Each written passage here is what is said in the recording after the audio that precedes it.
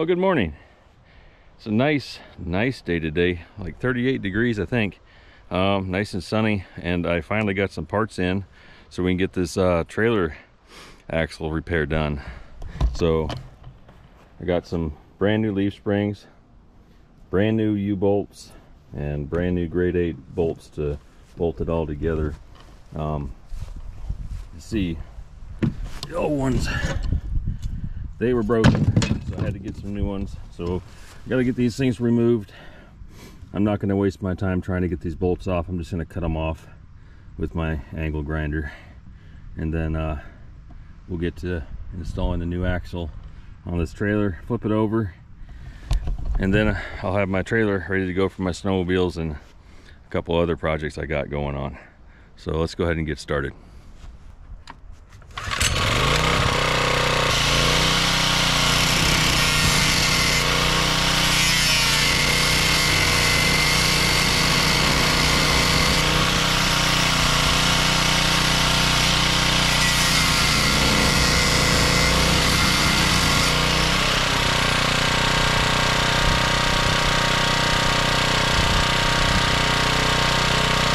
Well, that's junk. Gotta get a new one.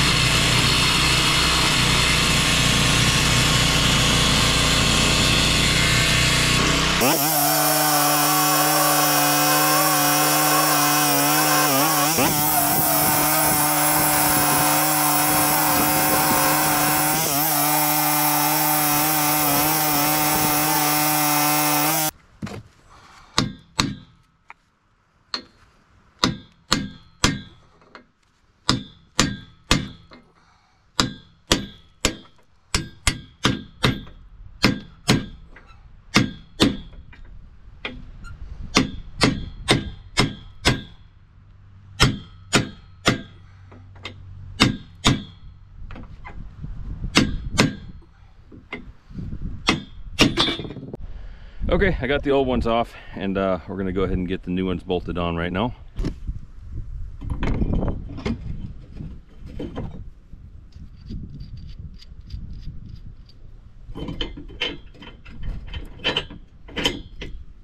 I'm using nylon locking nuts here, so I don't have to worry about any of the other nonsense with the lock washers and things like that.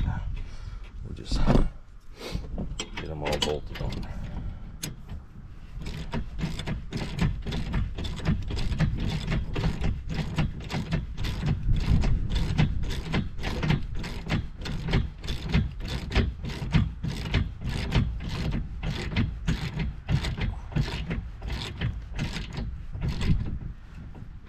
I should have brought a deep socket. Let's try another method here.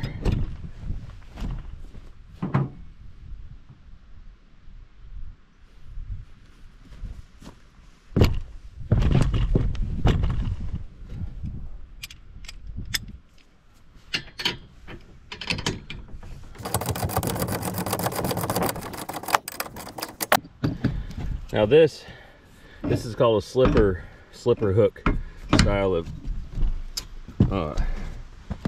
leaf spring, and it basically sets it up so that you don't have to have a shackle on this end.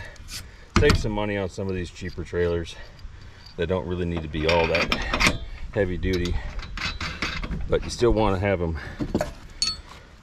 strong, in my opinion. That's why I'm out here fixing the manufacturer's really shoddy construction.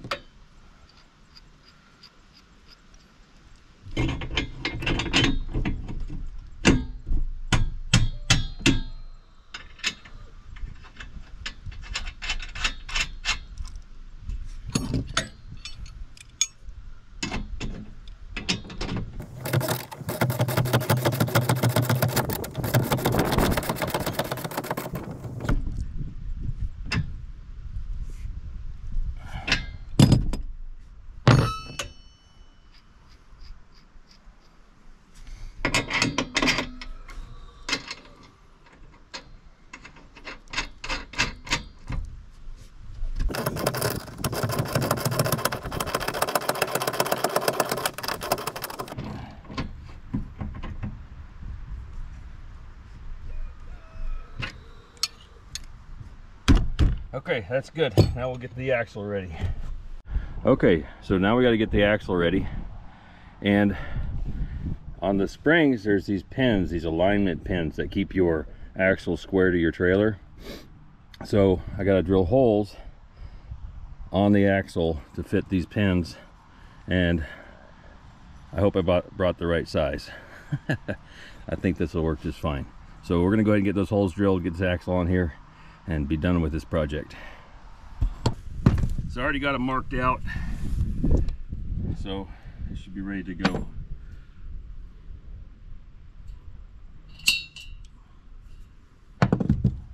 Start with the pilot hole, and then go larger.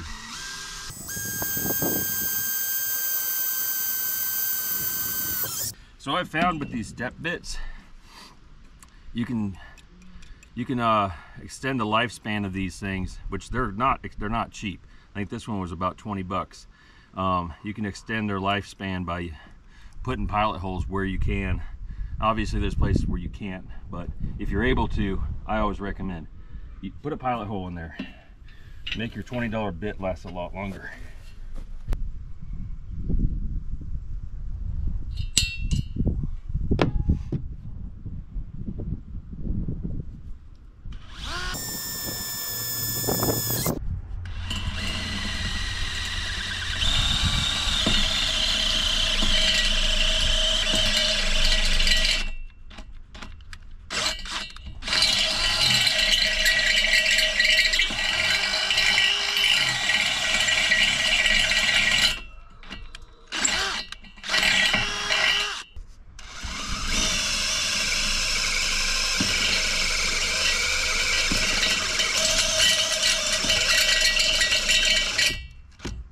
I think I'm running out of battery.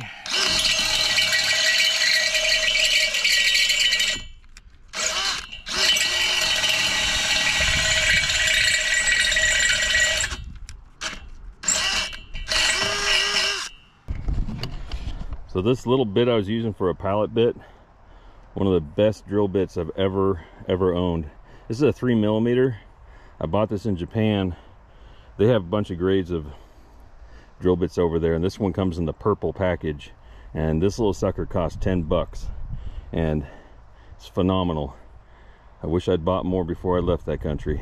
I tell you what, good thing I got friends over there. I might need a hookup sometime soon if you're watching. But best bit I've ever bought. Okay, let's go ahead and get this thing set up.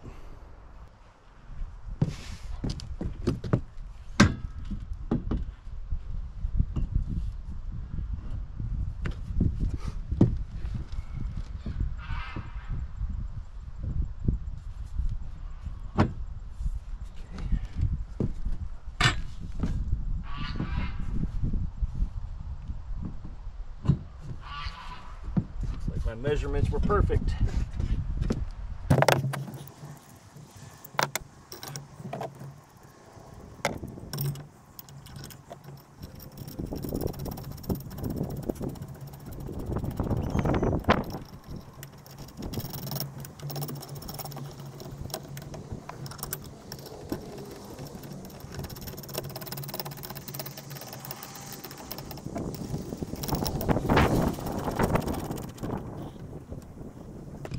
Well, you probably see what I did there.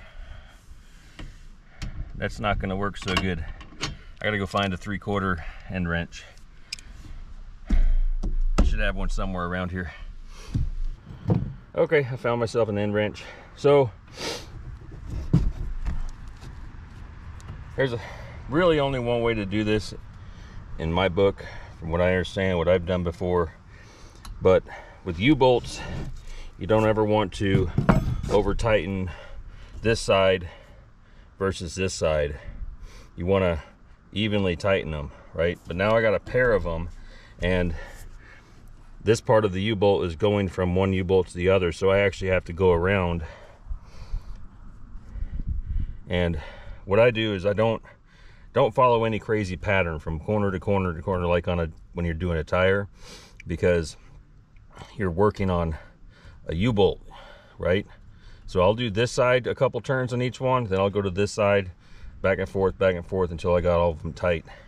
And I could be wrong, but I've done this before and it's worked before in the past. So, and I'm not building the Eiffel Tower here, so, but I still need it to be safe and everything pulling evenly and sharing the load evenly as you can. That way it stays good and safe. These back ones might be a bit of a pickle.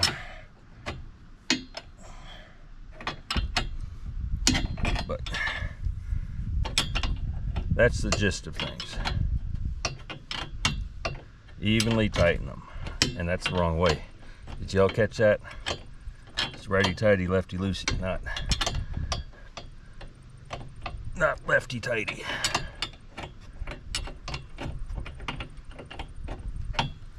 Right now I'm just working on kind of getting them all snug. Then I'll start going around doing my tightening.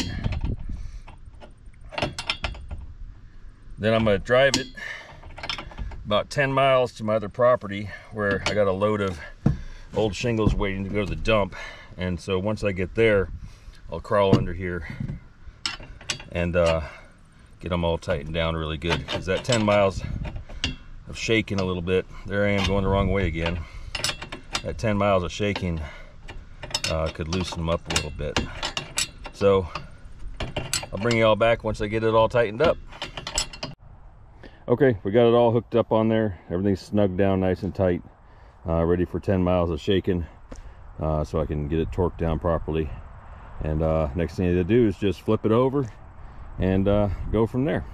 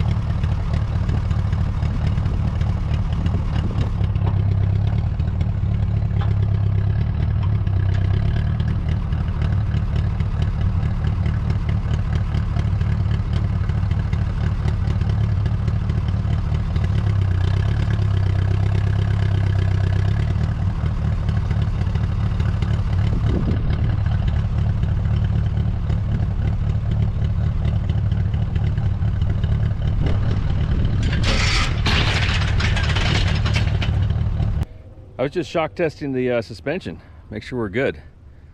I wasn't expecting that. That chain slipped and she went over, but she looks like she's fine. So I get her hooked up and take her on a road trip. Make sure everything is all the way it should be. Anyway, that's it for part 2 of this trailer rebuild. I'll see y'all in the next video.